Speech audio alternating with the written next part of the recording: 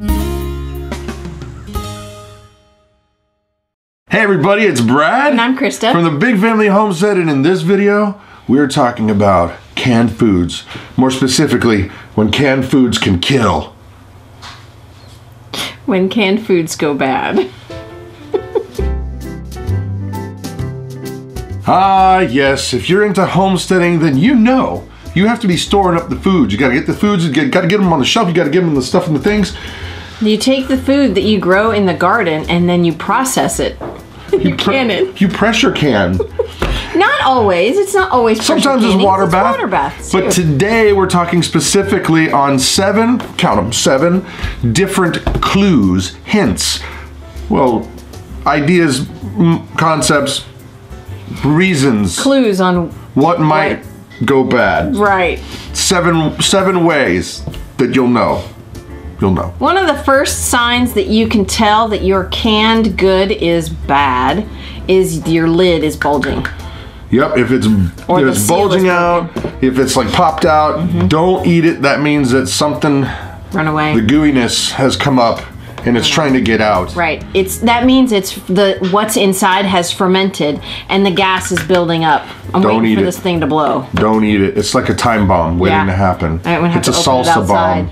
It's a salsa bomb. Yeah. The next sign that your food might be bad is if you have a can that the lid or the ring is corroded really bad or rusted over really bad. Just stay away from that. That's not good eats. No. The next sign that your food has gone bad is that the food has oozed out.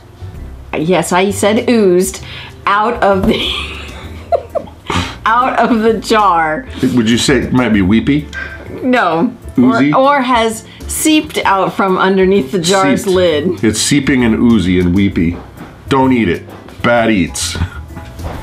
Gassiness is also a way that you can tell if the food in your jar is bad. If it's got, little tiny bubbles oozing up and not oozing, this would be bubbling up. If you got bubbles and gassiness, you don't want to eat gassiness. Unless you're actually trying to make it No, but this ferment. This is not that. This is a totally different situation. You do not want... This is not with fermented foods. That's right. So, indicator that it's bad, oozy. It's bubbling inside the jar and not after you took it out of the So if it acts canner. like a living thing, don't eat it. Okay, the next clue that you might have something that has spoiled in your can is that there's mold inside. A clue? Like, if there's mold, you're not like gonna be like, oh, I wonder if that's good. You're not gonna eat the mold. Don't eat the mold, people. It's not penicillin. Just don't eat it. It's bad for you. Now, another sign that the food you have in your can jars that is not to be eaten, don't eat it. It's that if your food gives off an unpleasant or disagreeable odor when you open the jar because It's stinky. it's stinky. Like if it's supposed to smell like chicken, but it smells like rotten feet, don't eat it. And by the way, here's just a separate little note on the side. If you are concerned about botulism and you think you can smell botulism, botulism does not have an odor. So you got to be very careful. That's serious. I don't understand why botulism's funny. It's the silent killer. It's the silent killer. Don't eat botulism. It's the odorless killer. Because you can't smell botulism. Let's get back to the list, please.